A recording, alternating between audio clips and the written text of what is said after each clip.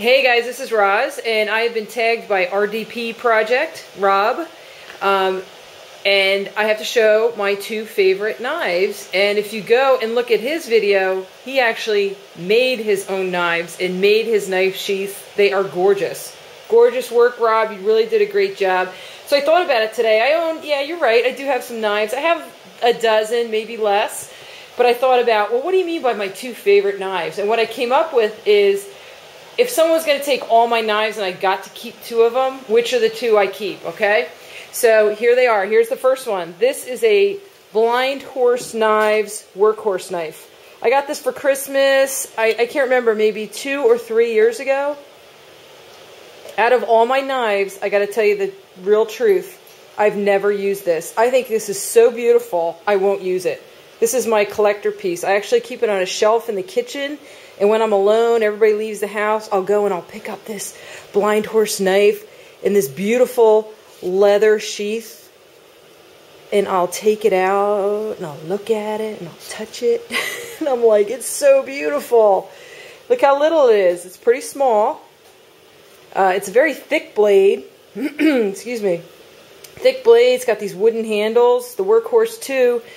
And this sheath is just gorgeous. I know with use it would soften up, but I kind of don't want it to soften up. What's this little nick? Oh, it's okay. Has a loop there for your belt.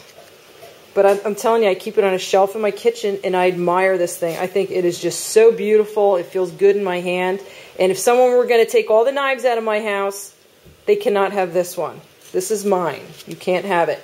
The other one, I had to dig the box up. I still have the box. If you could see the word Shun there. This is, I think the line of knives, I could be wrong, is called the Shun by none other than, let's get some good light on here, a 4-inch Ken Onion chef's knife.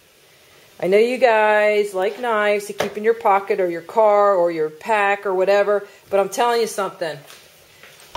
Life ain't right unless you got a good kitchen knife. Alright, so here you go. This is it. This is my kitchen knife.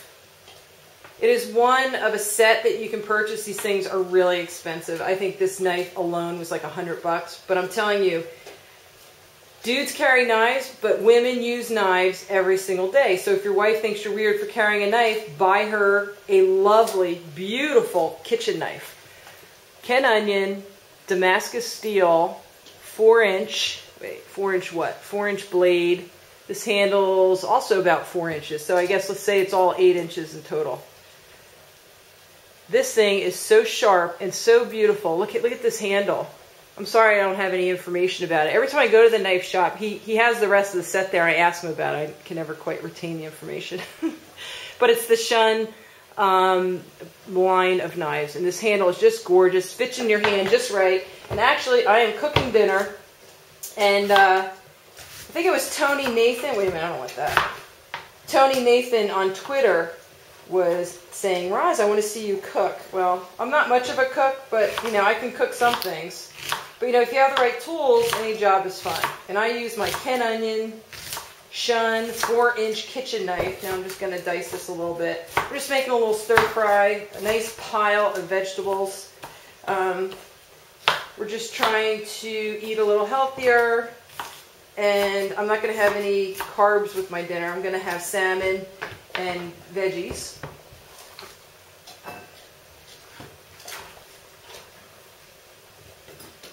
Yeah, I'm telling you, man. If you have the right tools, you can do anything. A nice, beautiful knife in the kitchen is just glorious.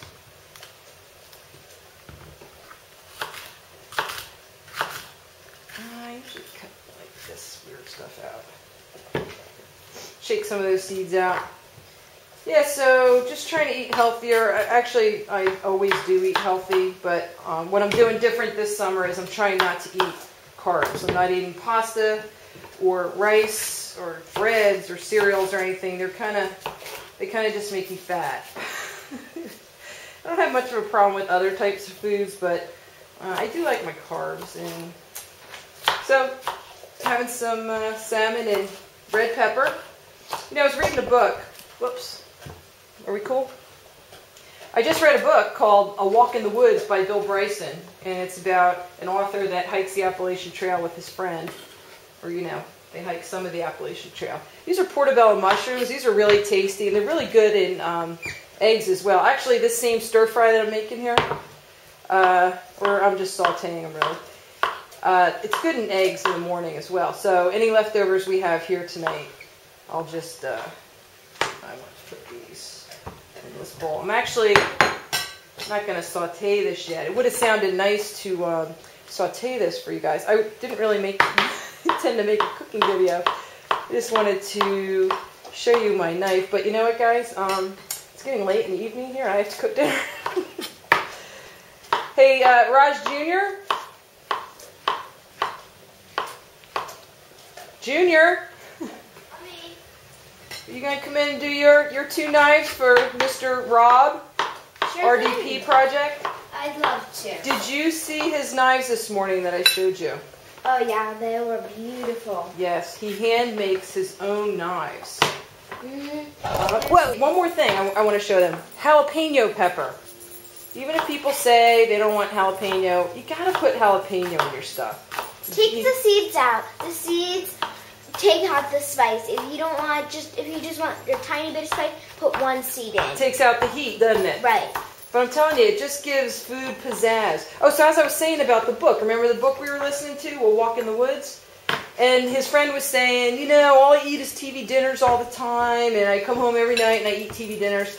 Well, all you need to do is buy a pepper, an onion, a jalapeno, a couple of mushrooms, put it in a pan with some olive oil, stir fry them up while your meat or your piece of fish is in the oven, bacon or broiling, whatever. That's it. You're done. Like 20 minutes later, you're done. You got food. Here I have the case because I liked it because it says, what do we have here? Because it's a surprise. You don't know what my 2 favorite knives are. Alright, well first we have here is the Spyderco bug. I like how it is. Put it right here. I think they could see it here. You know, I'll do this so you can put it here. I like how it is so small. And you can always put it in your pocket. It has 2 holes where you can put something in it.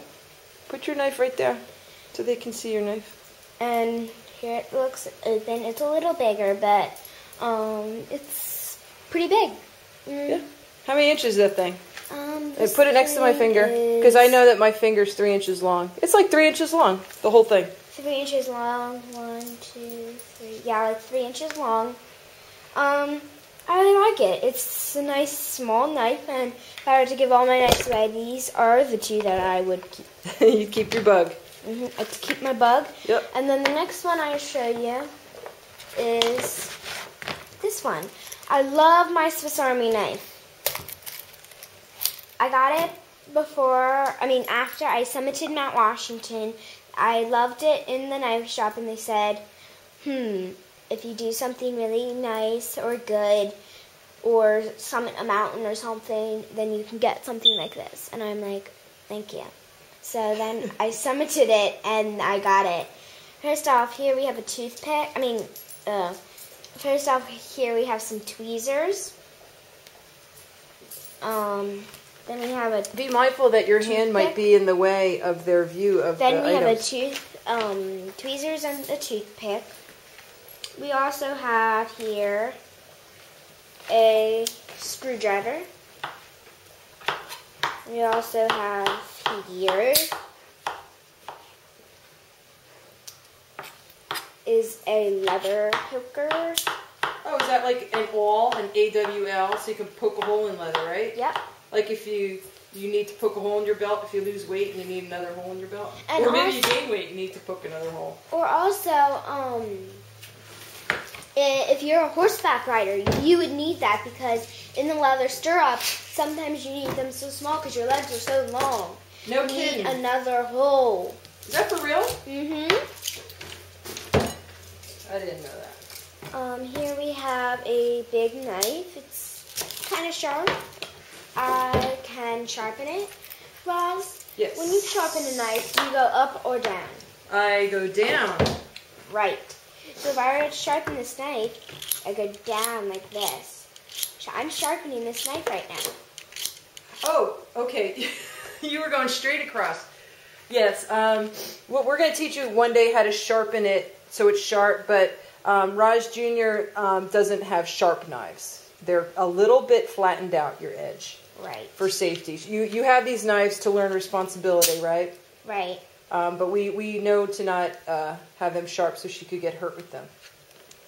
I also have this little knife here. I like how my mom put this power cord on.